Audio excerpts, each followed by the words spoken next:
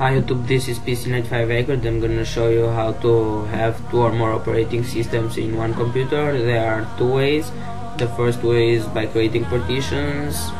You separate your hard disk into 2 or more parts, and these parts are called partitions. You can install on each partition one operating system, or you can keep some of them as storage to use for the storage.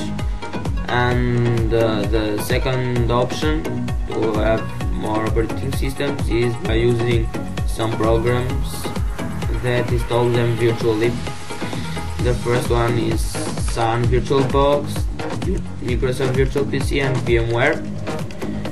On this video I will show how to use this, how to have 2 or more operating systems using a program, one of these 3 programs.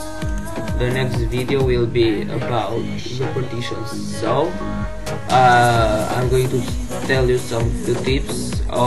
This Microsoft Virtual PC and VirtualBox are totally free, but VMware Workstation is with money. You've got to pay, but if you search for keys you can find some of them on the internet.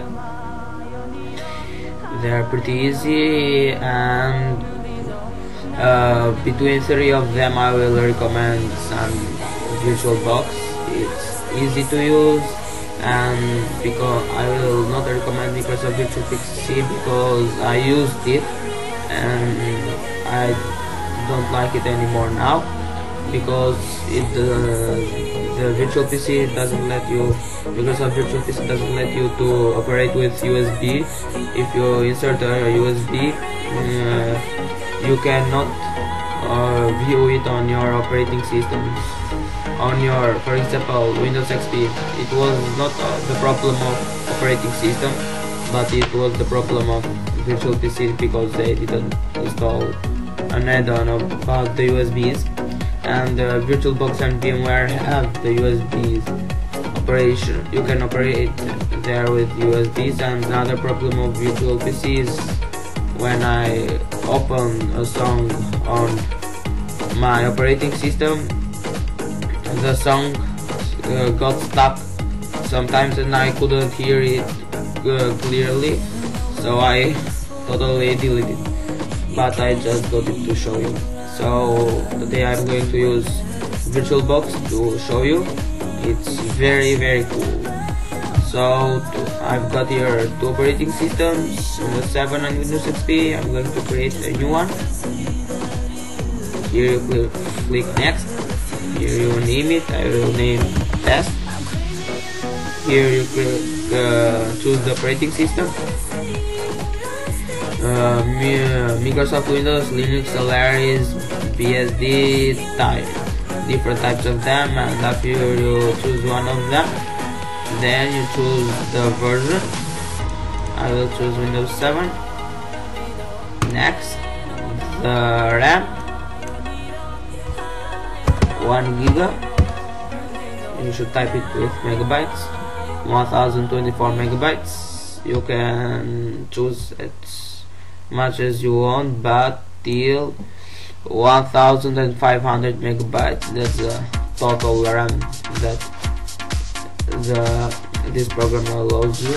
1500 megabytes. Then click next.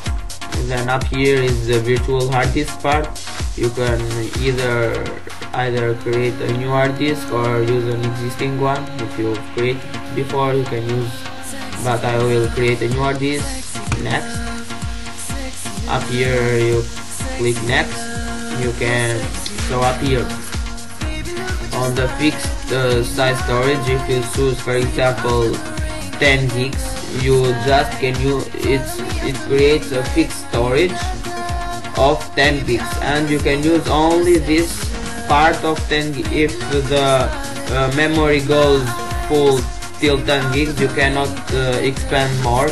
You have to create a new hard disk, then mount it. There are some different options I will show during the video. So with fixed storage, you just create a fixed hard disk storage. And with dynamically expanding storage, you can create a same storage. For example, you create a 10 gig storage, and when the hard disk is full, you can expand it, and that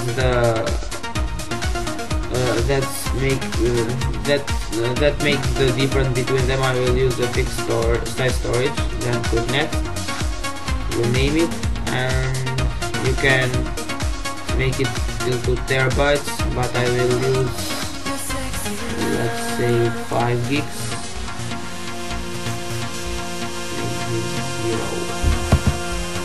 Yes, 5 gigs, then click next, click finish to start to create it, and it's there. In 1 minute I will be back when it's finished.